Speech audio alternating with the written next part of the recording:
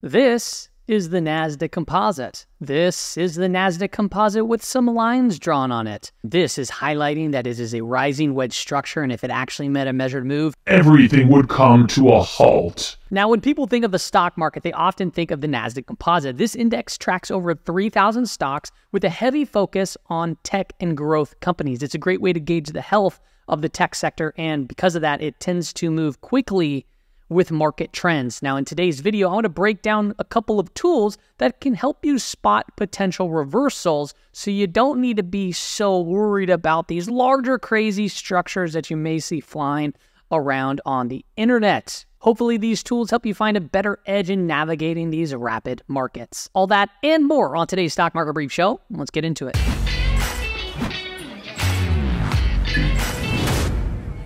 All right, ladies and gentlemen, welcome back to the show. It was fun starting off with that little intro right there. This Nasdaq Composite rising wedge dating back all the way to year 2000. And then the start point over here on the bottom line is from the bottom of the great financial crisis. And it is surprisingly meeting up very well. And you can see that price is getting coiled up in this tight little, big little pattern. I want to talk about some various ways of potentially finding turns, because creating a trade plan on a pattern that goes back 20 plus years, in my opinion, it's kind of pointless, right? Can it play out? And if it plays out, we go back and you're like, oh my gosh, if I only did this, right? But there's a lot of movements and a lot of time that it can take for things to play out or even to go into a bearish trend. I want to start off looking at this chart that I posted on Twitter. This here is the Nasdaq Composite Bullish Percent Index. And you can see this is the Nasdaq Composite up here. This is the Bullish Percent Index. If you don't know what that is, it's telling you right here, this number is telling you the percent of stocks on buy signals based off of the tic-tac-toe chart, so it's point and figure charts. So right now it's saying that there's 57.34% of the stocks in the Nasdaq Composite, which remember, this index tracks over 3,000 stocks, or on buy signals, so just over half. Now, what I like to do is I like to apply an RSI to the Bullish Percent Index, and sometimes it gives us divergences, and these divergences has marked out pretty good bottoms and sometimes pretty good tops.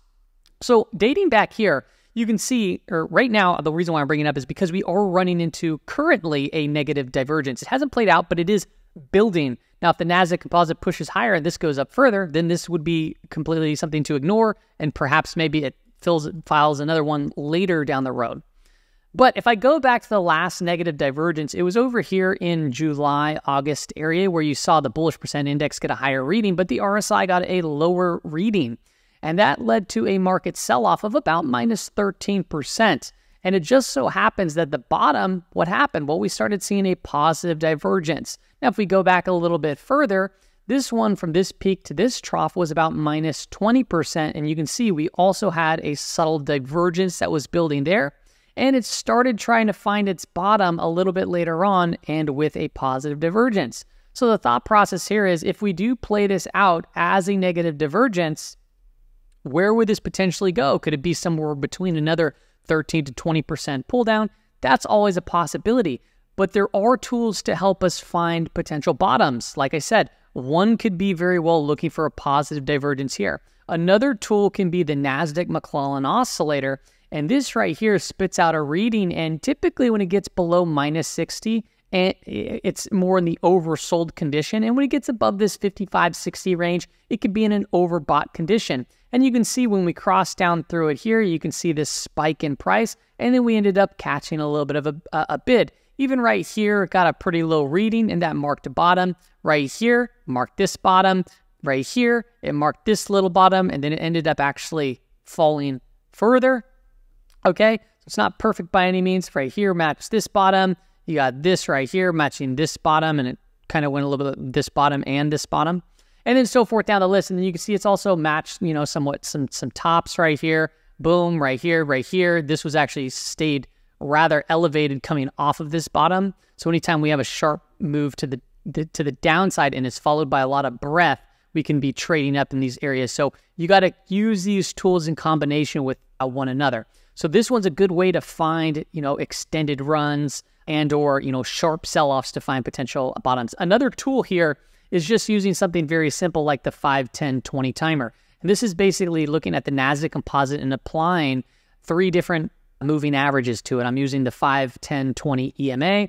And what you want to do is wait for them to all stack onto each other. So for example, in April over here, or March to May, we saw this sell-off earlier this year in the Nasdaq Composite. And when the 5 started getting above the 10 and the 20, where they started stacking on top of one another, that happened to be right over here, and that marked this nice big run-up. And the same case was right over here too. We saw a nice run-up, and then they started crossing down from one another and stacking more negatively there. And then over here, you can see they started crossing down, and it created some more bearish momentum to the downside. Now, this is obviously more choppy, but this is still a helpful tool to help you be on the right side of whatever the trend currently is. And I bring it up right now is because we're seeing divergences, but we are still up in a trend where the 5 is above the 10 and that's above the 20. So it is still technically a bullish trend. Another tool to catch longer shifts in trend is the old fool indicator. And this is utilizing the Nasdaq Composite, dividing it into the total put to call ratio. And then you apply some breadth EMAs, the 21 and the 50. And you can see there's times where they cross down through another and cross back up through another. It'd be a bullish signal to have the 21 above the 50, which we're currently at right now. We're seeing the market move higher. It's more bearish when the 21 crosses down through the 50, and you can see that it led to a sell-off, but then a rip, and then came back down, and so forth, and we didn't see a buy signal from this particular one right until this area. I forgot to put another buy signal right here, actually. You can see that we had a sell signal, it kind of chopped around, basically. Then we got our buy signal right here, and it led to a nice big rally. So those are some of the tools that can help you navigate the shorter-term trends.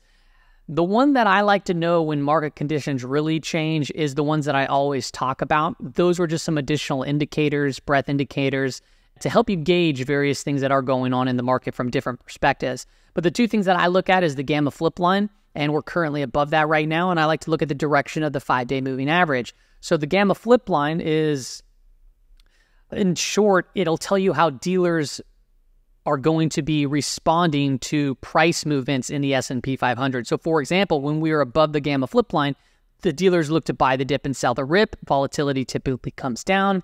When we're below the gamma flip line, you get dealers selling into selling, they buy into buying, and volatility typically increases. So we are currently above that level, and you can see we're just floating around this 5850 level. That was an important gamma level overall. The call wall right now is at about 5900, and traders are reaching out further as it stands, despite seeing some decent price swings in the last couple of days' price action. The direction of the 5-day moving average is positive in the SPY. I will note that we did hit a high today, getting into its implied move, and you did see a negative divergence forming on this shorter-term 30-minute structure, but we are still above that rising 5-day moving average, and we haven't tested yet this anchor volume weighted average price from the prior swing high. Now, the Qs got back above their 5-day moving average, but could not hold it, and they closed back beneath it. So right now it's going flat to neutral. So tech stocks, you really want to see this recover to be more confident. As it right now, it'd be a place to be a little bit more cautious from the Q's perspective. Small caps have been on quite the nice rip over here. They haven't tested their inclining 5-day moving average or this anchored volume weighted average price from the swing low, and they are still holding, so this is still bullish. Semiconductors is about the same story as the Qs, no surprise there, and XBI did pull in a little bit here, but it's still above its rising 5-day moving average and above the swing low anchored volume weighted average price and holding from the prior swing high, which is not on display here. So if it can still hold, this could potentially set up for another run if we start to see strength after its little consolidation here.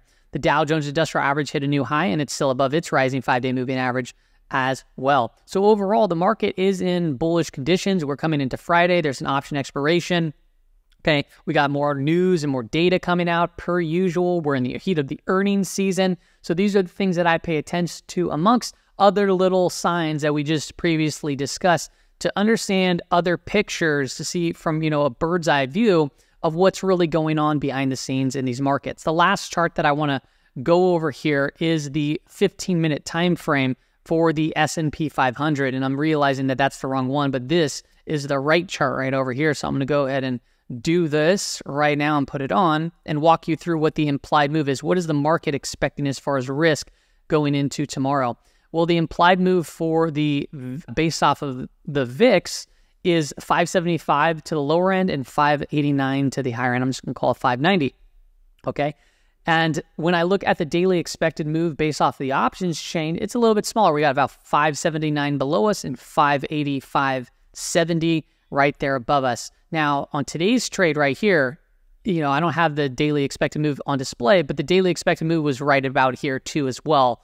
And you can see that we came right into that and then we started selling off. I mean, that can very well be the case. It's not always the case, but you just be aware that if you start your day, on a big gap up into a daily expected move, you want to see how price consolidates first and how it sets up to see if there are other opportunities later into the trading session. So these would be the zones to the upside I'd watch. This would be the zone to the downside. We still have not tagged a weekly expected move.